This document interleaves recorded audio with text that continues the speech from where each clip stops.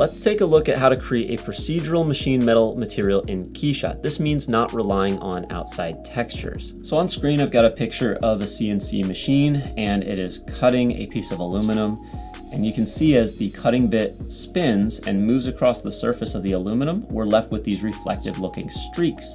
And that's the type of material we're trying to recreate in KeyShot. And I'll show you how to do it without using any external textures, which is key. Here's another example of this type of look we're going for. Now we won't be able to get these little swirly circular patterns going on, but we will be able to get these streaks, and that's the main appearance of this machine surface we're trying to imitate. Before I jump straight into showing you how to build this material in KeyShot from scratch, I want to make sure you understand why and how it works. So let's go ahead and look at this first example on the left. If I double click on it, you'll see it's made using the generic material.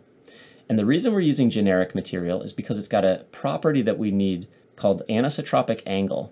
This is allowing us to control how the light is reflecting off the surface. When we get into the material graph for this material, we have the root node, we have our generic material node, we have a color to number node, and a texture.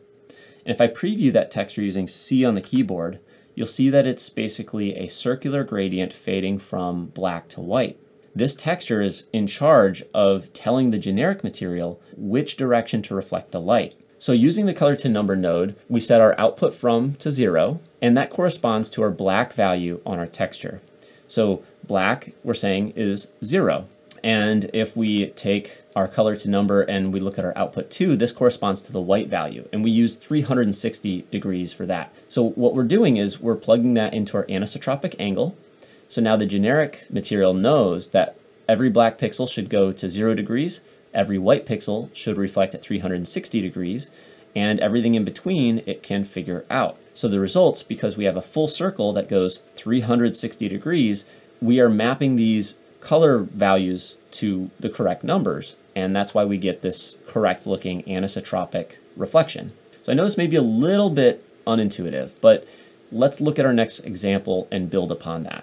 So looking at our next example, it's built the same exact way. If we look at its material graph, it's also a generic material and a color texture. This color texture I built in Adobe Illustrator to mimic the swirls that you get in a CNC machined toolpath. So if I double click on this texture and we zoom on into it, I can play with the contrast slider as well as preview it with C on the keyboard, and we can kind of see this overlapping circular swirly pattern that we have going on here. I've plugged that into a color to number that also goes from 0 to 360. So it's telling the generic material again which direction to reflect that light. And finally, we've got another color to number going into the roughness. The reason I chose to do that is because if I disable it, you will see that this material looks kind of flat. It's not incorrect necessarily, but I wanted a little more contrast, and I wanted the two different directions of reflections to look a little bit more pronounced. So I used this color to number, plugged into the same texture, going into roughness, and the values I used here is 0.15 and 0.4, and that's going to account for the more reflective and the more rough parts of this texture as well. So let's go ahead and look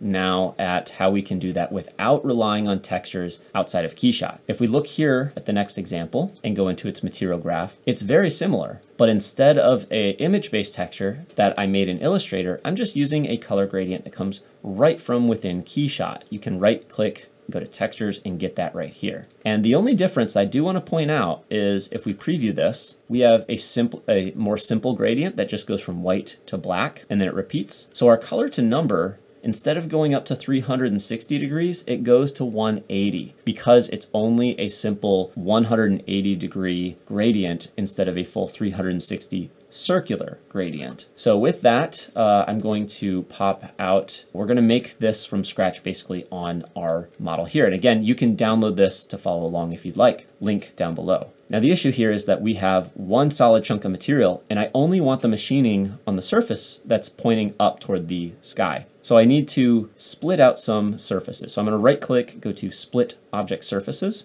and let's bring the splitting angle down really low, 0.1. And the reason for that is because I put a small fillet between all these faces to give it nice rounded edges. To reduce the angles that, or the surfaces that we select, we need to bring that splitting angle down. I'm going to hold Control and left click and select all the surfaces I want to grab, and then I'll hit split surface. Next we'll hit apply, and just to make sure that we've split this out properly, I want to right click, do unlink material, and double click on it, just so we're editing the right material. Now I'm going to get in the material graph, and we need to change our plastic into a generic material. Just double click it, use the drop down menu, and go to generic. And it doesn't look quite good yet. We need to change its color. I will choose kind of one of these lighter colors here. And what I want to do is bring our metallic all the way up to a value of 1.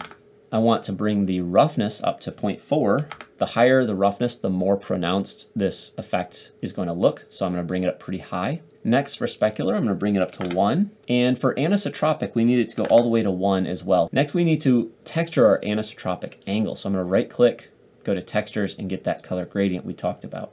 Double click on it, hit C to preview. And let's take our scale of this and bring it down to something small like 10 millimeters. This is giving us a gradient 10 millimeters across. And if we hit repeat, it's just going to repeat this texture over and over, which is pretty cool. To rotate it, all I need to do is change my angle to something like 90. And now we've rotated that into place. So let's go ahead and plug this in. I'll get out of C to preview. Just grab our connector, drag it right over the node, let go, and go down to anisotropic angle. Now nothing really happened, but that's to be expected. We need that color to number to convert our color values into numerical values. Left click to select the connector, right click, go down to utilities, color to number. We'll just double click on this and we'll go into our output 2. We need this to go to 180 degrees. Now if we did 360 like we did when we used our image-based textures, it'll look a little bit funky. It has twice as many streaks as we want. So again, this is a simple 180 degree gradient, so that's what we're going to use for that value. I want another color to number, so all we're gonna do is hold Alt, click and drag up, so now we've duplicated this, and I'm gonna plug this into our roughness on our generic material. It looks weird, we need to change the values though. So for our output from, I'm gonna type in 0.15, and for the output 2, I think I'm going to do 0.4, just like the others. So this should give us a very familiar appearance